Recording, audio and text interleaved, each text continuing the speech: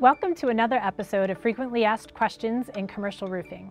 My name is Jennifer, and I'm here with my colleague Jim. Hello everyone. So Jennifer, what's today's question? Today's question is short and sweet. What is a roof coating? Well, that sounds pretty straightforward. Not so fast. There's lots to discuss. We'll talk about roof coatings and liquid applied roof membranes. Okay, why would we talk about liquid applied roof membranes if we're discussing roof coatings today? Because each use similar, if not the same base material, so we want to avoid any confusion. And we want to use each for its best application. Okay, so before we get too much further, it sounds like we should define these. Can you define roof coatings for us? Absolutely. So the definition for coatings is a fluid applied adhered coating used for roof maintenance or repair, or as part of an assembly. Now typically roof coatings are installed on top of an existing roof membrane. Okay, that sounds pretty straightforward. I like it. So can you define liquid applied roof membrane for us? Sure. A liquid applied roof membrane is a roof membrane constructed in place using a liquid resin and a fabric reinforcement. It's applied directly over insulation, coverboard, or an existing roof membrane in a recover scenario. Okay, so that's really helping define the differences. Are these GAF's definitions though? No, they're not.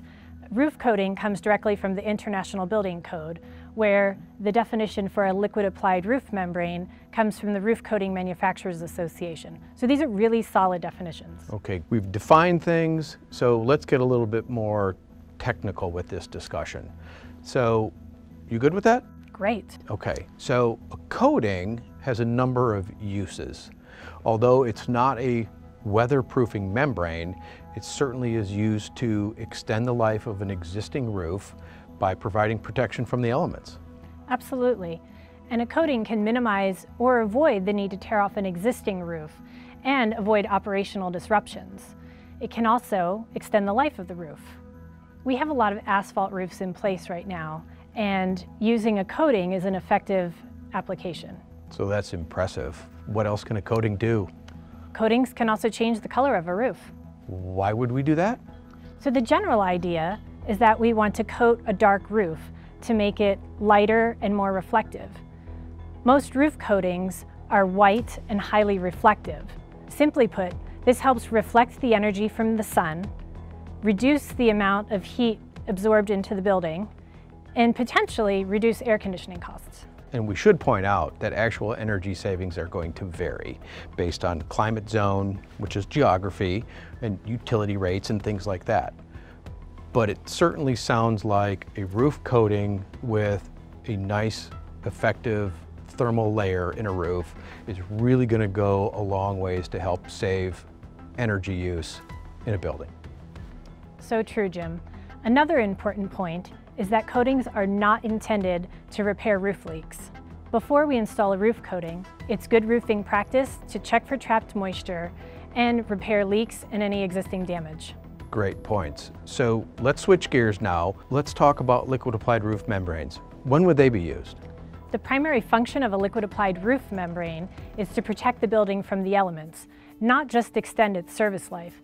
So they're very different from coatings. Okay, so it sounds like from a long-term point of view, we could use roof coatings actually to help maintain our liquid applied roof membranes. Therefore, we avoid a roof tear-off. Exactly. Liquid applied materials are also transported in buckets, which fit easily into elevators. So when we're re-roofing an operational building or a skyscraper, a liquid applied roof membrane can be a logical option. Excellent. So we can install these over many substrates, over many types of roofs. Two good examples are existing metal panel roofs and existing modified bitumens.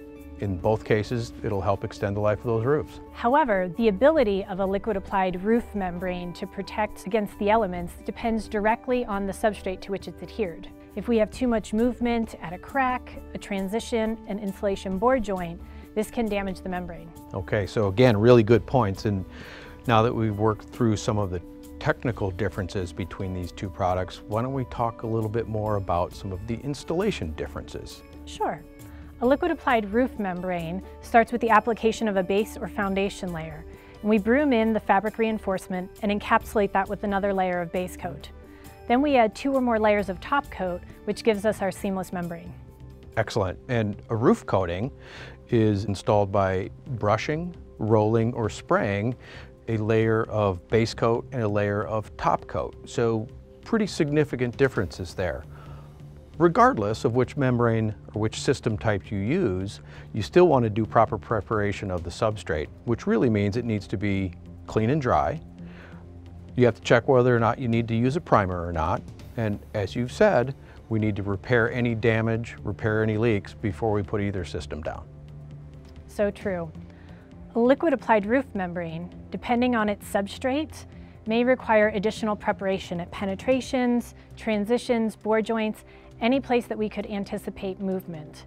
Additional reinforcement might also be necessary in the base level. So a good way to think about this, a roof coating is used on existing membranes. A liquid applied roof membrane is used for new roofs, re-roofing, or recovering an existing roof. Exactly. Both can be the roof surface, both are restorative, but a coating is more of a maintenance item where a liquid applied roof membrane is just that, a new membrane. Excellent. Great discussion today, Jennifer. Thanks for joining us today. Stay tuned for more episodes of Frequently Asked Questions in Commercial Roofing.